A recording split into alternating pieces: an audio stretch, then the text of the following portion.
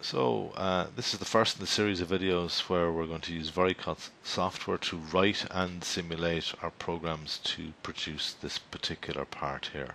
And for clarity in the video, what I've done is to produce drawings for each individual geometry. So firstly, the stock size is 100 millimeters square by 30 millimeters high. The stock is shown as the pink region here, so that's the top of the block and the outside.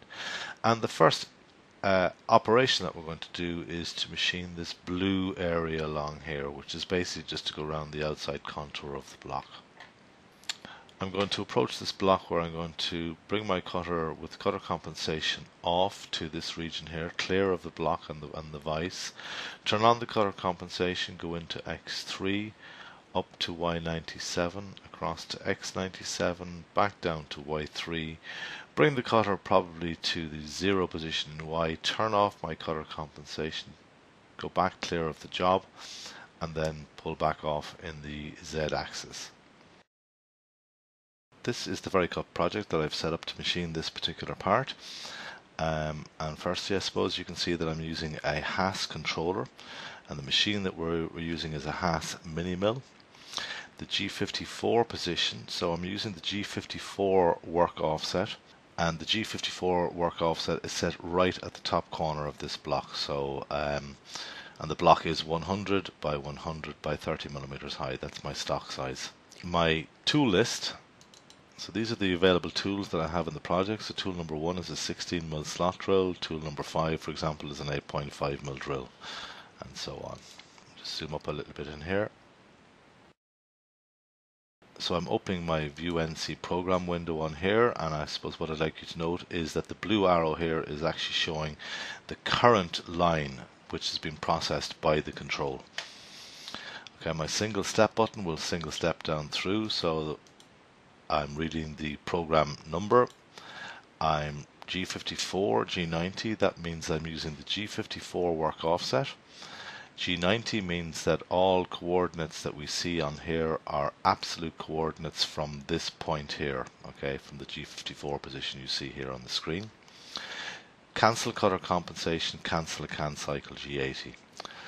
M06, so I've just done a tool change there, and put in tool number 2, and if you notice on here the lugs here, you can see the sort of lugs on the spindle. So the next line, I turn the spindle on, that's turned to a solid line representing that the spindle is rotating.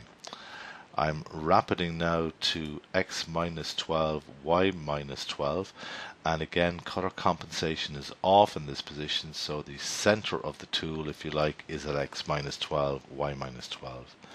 Next line is G43H02, which is to read the tool length compensation, and you must do this before you do a Z move, okay, otherwise you may crash the machine.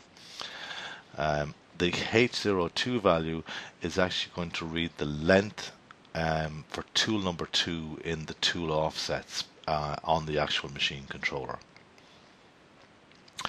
Z10, this is going to be a rapid move because I haven't, G00 is modal, so I've rapided down to Z10, and the next line you can see here, G01, Z minus 15, so I'm feeding down a linear move, feeding down to Z minus 15 at a feed rate of 100 millimeters per minute. I'm now turning on cutter compensation to the left, okay, and again G41 is cutter compensation to the left. D02, read the radius value of tool number 2 stored in the tool offsets of the CNC machine. I'm going to go to X3, and again what you might have noticed is nothing has moved. The machine actually hasn't moved.